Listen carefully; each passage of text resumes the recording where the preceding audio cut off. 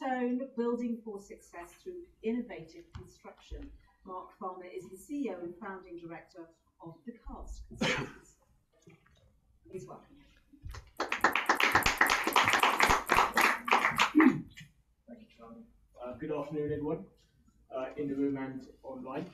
I think I'm in the final session today, so I'm going to end with some thoughts about the future of home building, future construction, some of the challenges that we are facing as a sector, and what some of the answers may be to those challenges. And innovative construction is a key element of that. It's something I've been pretty heavily involved with for 7 or 8 years of my career, and latterly including with government, trying to talk about some of the key issues and what government perhaps needs to do from a policy perspective, what it needs to do as a client of the industry. It's a significant client of the industry. And if you think about what's happened over the last 6-7 years, and some of you will know me for a report that I wrote back in 2016, Modernise or Die. There has been a litany of different reports and policy papers all talking about how we perhaps have to change how we do things in our industry. And even though that might get a bit tiresome, I think the actual mood music here is that the government has realised that it needs a fit-for-purpose construction industry. It needs a healthy construction industry because we're an engine room of economic growth. We are one of the biggest employment sectors and GDP contributors. We have a massive economic multiplier. For every pound spent in our industry, it's about £3 to the wider economy. So we're really important. The government's realised that, and it's realised that actually the industry's got some big headwinds that it's facing into. And to try and counter some of those issues, it's trying to think about how it stimulates change, how it drives a different way of building homes, building schools, hospitals, even commercial construction. And one of the things that's really brought this home has actually been quite recent, in the last 12 months or so, probably less than that. If you think about the amount of change that we've experienced in the wider market, geopolitically, in terms of something John's just spoken about, the pandemic. We thought we were coming to the end of the pandemic and everything was going to be a lot more positive, but we've then had the conflict in Ukraine that has had a big impact on global supply chains, and we're now facing some real economic headwinds in relation to perhaps a change in the economic cycle. All of that has direct impact on construction. We know from past experience that we are more susceptible to economic profile changes than other sectors. We are highly discretionary in terms of a lot of what we build. People turn the tap off more quickly than other things, such as food, retail, etc. So we get affected, and it tests our resiliency. And it's resiliency that really is at the heart of my concerns and what I've been talking to government about for many years now, in terms of we have to prepare for declining resiliency. And what do I mean by that? So what we've historically had as an industry is an industry that's been able to navigate lots of twists and turns, lots of economic and geopolitical shocks along the way for over 100 years. It's created an environment where construction can be very flexible, it can shrink, it can expand. That is not without pain, but the industry has got very used to doing that. And actually at the heart of some of the flaws in our model, particularly things like subcontracting and the reticence to employ people directly, that is really born out of that resiliency that we've had in terms of being able to change the shape and size of our industry in response to external conditions. And if you look at that slide there, all the things that we're facing into now, from market supply and demand drivers through to probably an unprecedented regulatory change environment, spanning lots of different things that we're having to face into, and then a broader external market around the end consumer and the money that sits behind the end consumer. All of those things are pretty heady cocktail of challenges that our industry is now being tested on in terms of its basic resiliency. And one of the graphs that I use a lot, just to demonstrate what I mean by declining resiliency, links to the labour force in construction. If there's one thing everyone probably is close to, particularly if you're running your own business, it's actually the problems we've been having increasingly in securing labour. Whether that is skilled labour on construction sites, whether it's professional services, labour, surveyors, engineers, project managers, etc. It's been pretty tough the last few years. And if you look at this graph, it shows something quite interesting, and it shows the total construction employment in the UK going back 20-25 years. It shows the peak pre-global financial crisis, and then decline that we had in that recession, and then the slow growth again up to COVID. And what has happened there is that actually we were unable to reinflate our labour force to the peak we achieved pre-global financial crisis. That is the first time that's happened since after the First World War, when high male mortality rate in the war led to a situation where we were unable to grow construction workforce. Now, what's happened since is we've had economic growth, we've had population increase, but we haven't been able to increase our construction employment. That is a really important lead indicator of problems ahead around the resiliency of our industry. Because if we don't have labour in what is a labour-intensive industry, we've got a major problem with how we're going to do production going forward. Some of this is also impacted by geopolitics, particularly the decision around Brexit, and it's also impacted by demographics. So we have an ageing workforce. All of you will probably experience the fact that the average age of workers on site is moving to the right, and we haven't got enough young talent coming into the industry to replenish. So we have a deterioration in terms of lack of replenishment of people retiring. Some people are retiring early, particularly if they've been in site trades, and the physicality of that has affected their health and their ability to work at 65. We also have a Brexit-related impact of the fact that our younger demographic has been artificially supplemented by migrant labour, and that pool is no longer there, or at least it's diminished, and Ukraine has also further amplified that. So I'm just going to talk a bit about now the innovation that I think is needed to overcome some of that. So I talk a lot about modern methods of construction. MMC is a term that everyone uses, and it's used pretty interchangeably. I'll come back to that in a second. But don't think innovation is modular. There's this perception that as soon as you talk about MMC, you talk about innovative construction, everyone's talking about modular construction. That is a misnomer. Ultimately, what we need to do is change the proportions of how we build in terms of labour, plant and materials. It's as simple as that. That's the way you have to think about innovation. We have to change the mix of resources in construction. At the moment, we're too reliant on labour.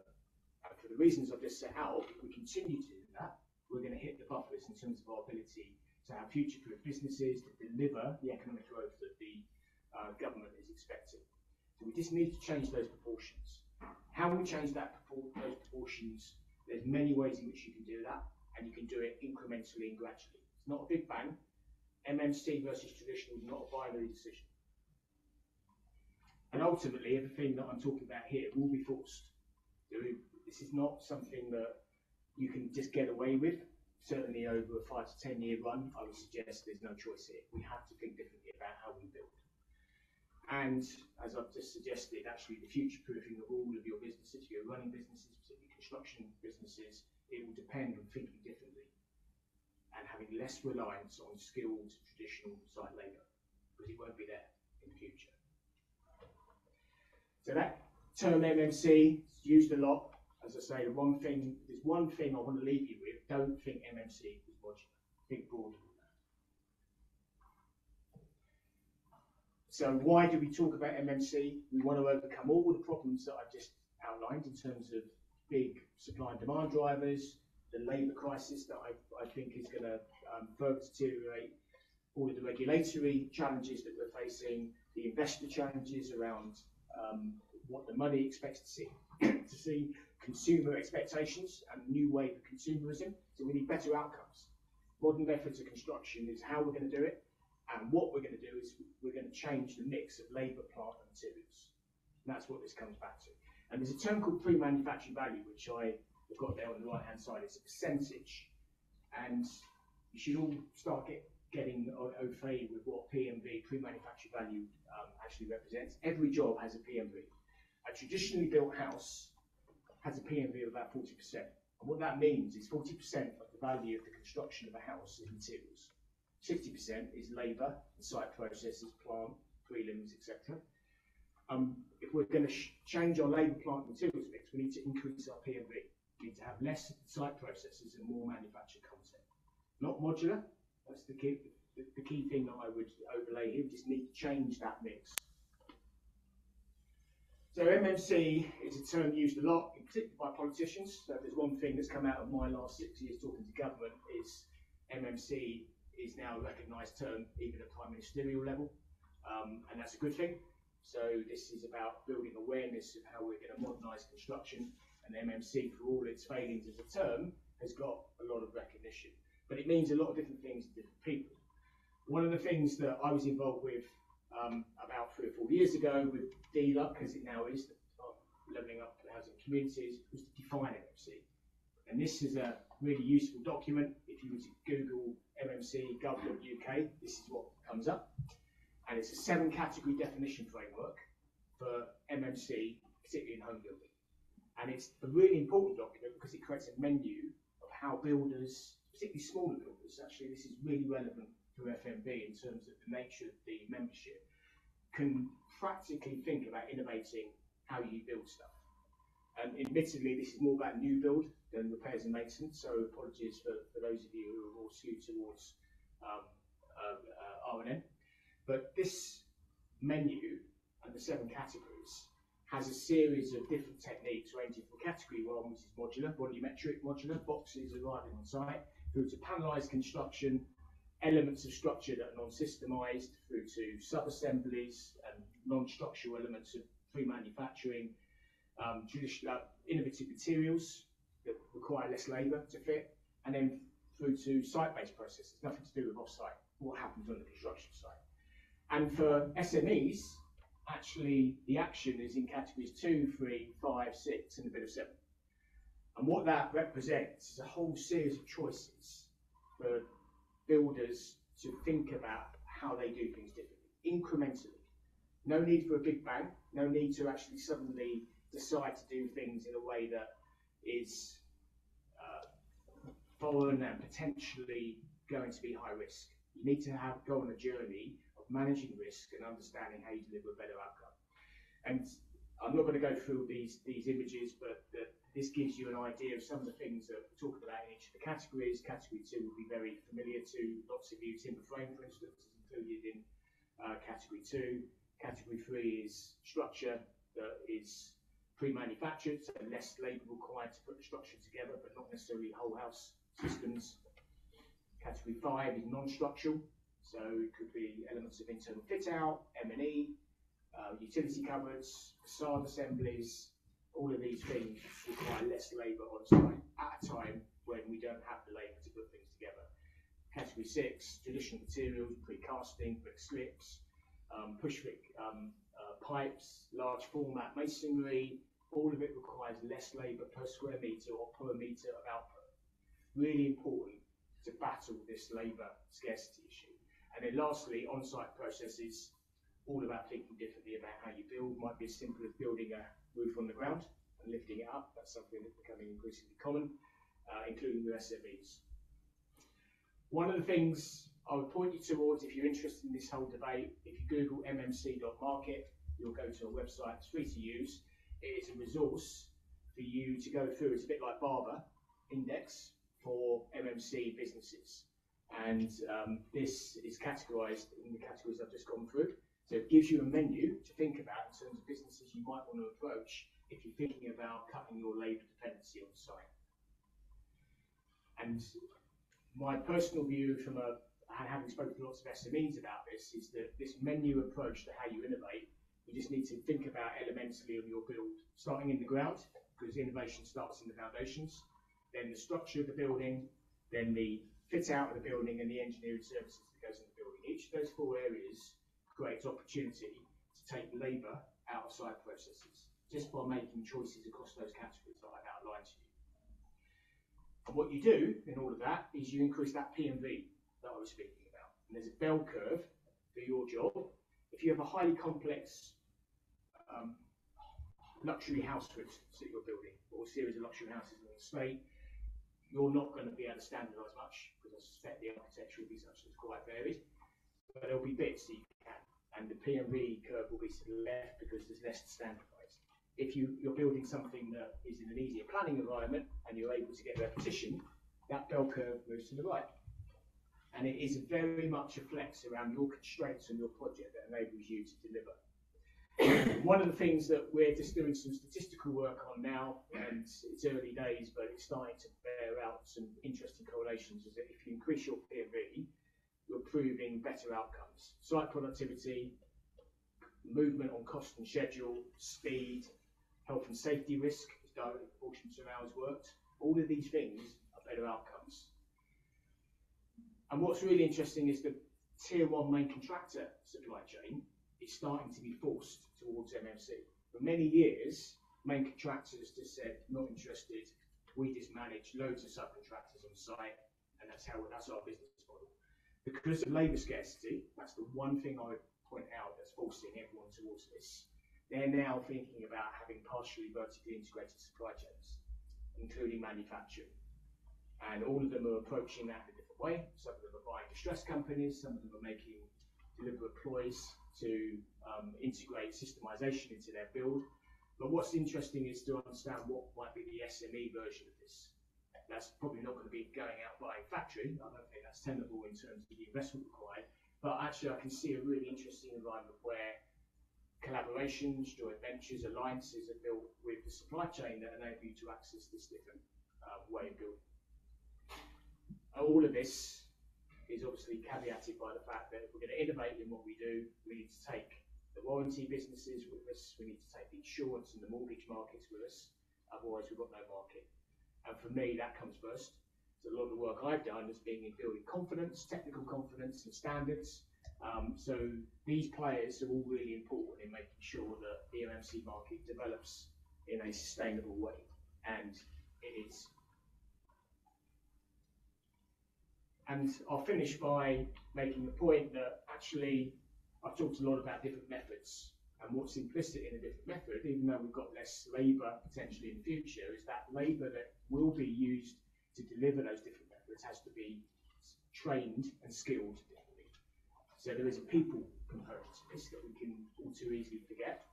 And what's really important is understanding actually where the training and skills development happens in our industry, which is actually in the SME part of the supply chain, and FMB members are a really good exponent of the type of employers that drive skills and training in our industry.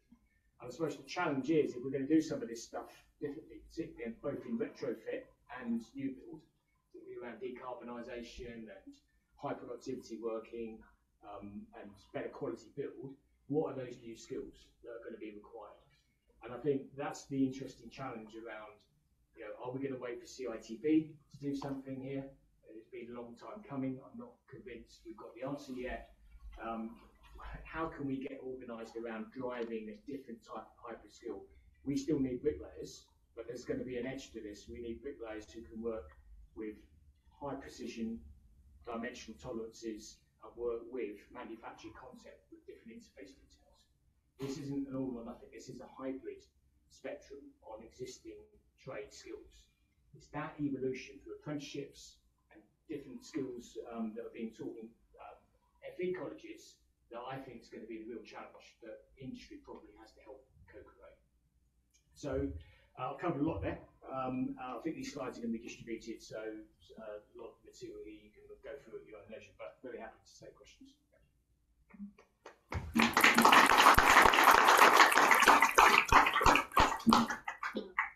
Wild, right. I'm interested to know whether some of the supply shortages that we're seeing are affecting anything that you described. Yeah, so in terms of material supply, a lot of the disruption that's happened on the back of the Ukraine conflict is doesn't discriminate as to whether it's supplying a factory building many MMC products or it's actually supplying traditional construction. So a lot of the disruption we're seeing in materials is pan industry. What is clear though is that the issues around labour, which I pointed out, which for me is the bigger issue, because there's a structural decline in labour. The materials volatility, material supply volatility that we've seen, partly on the back of Brexit legacy, partly now linked to the conflict in Europe, I think will normalise, and we'll get to a point where that sorts itself out. But labour, you can't stockpile trained labour. Even though it takes decades to bring that into maturity. That's the biggest risk with our industry. So the issue around labour, part of why I sort of set that presentation out the way I have, is that the anecdotes I'm hearing from CEOs of businesses, tier 1 contractors through to SMEs, is the same.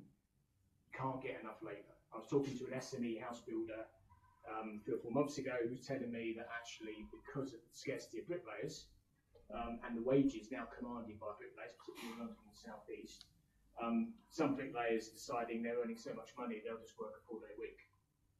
So they're actually withdrawing themselves from the labour market because they don't want to earn more and more. They say that's actually enough. I'm just going to work 4 days and have 3 days off and have a better work-life balance. And it's a very visible job. Yeah. That has huge implications for the output of our industry. The Great Resignation, as it's termed. Any other thoughts? Yes. Mark, modular construction in retrofit, what does that look like? Yeah, It seems to me a very sort of people-intensive way of delivering stuff. High level of skill. Understand how buildings work. And I think particularly older buildings them like in conservation areas, so that drives limitations to what you can do. You can't go into a nice Victorian sort of building and chuck a load of insulation on the outside and a bit of render. I mean, you've got to be more into it. Yeah, there's no two ways about it. The application of a lot of what I've just gone through in the repairs, maintenance, remodelling, retrofit market is more limited by virtue of the fact what you just said. You're dealing with existing assets, you're dealing with constraints. You can't come up with standard solutions for a lot of what you're dealing with. Saying that, I think there's clear read across of some of the techniques that are being used, particularly around how you use digital technologies in some instances, how you use laser scanning for dimensional surveys, how you can drive pre-manufacturing of component parts that might still go into an existing building. I'm particularly thinking about things like heat pumps or utility cupboards where they can be podded, where the world of MMC and new build meets retrofit. And there is an interface there. There's some really interesting stuff that's happening in Holland with the Energy Sprong initiative, where deep retrofit has an MMC component to it, where they're using those sort of things I've just said to expedite the level of retrofit or the speed of retrofit on a massive existing housing stock, as we have in the UK. So it's not mutually exclusive, but actually, if it was a Venn diagram, it's that bit in between is less than what it would have been if it was just about new build work. So I think you have to have an open mind as to where the applications exist. And I think the market will mature as retrofit hopefully becomes a real thing as regulations take us there. I'm pretty certain the market will innovate in that direction. Mark, thank you. There we must leave it. I really appreciate all your facts and figures and thoughts. Thank you very much indeed.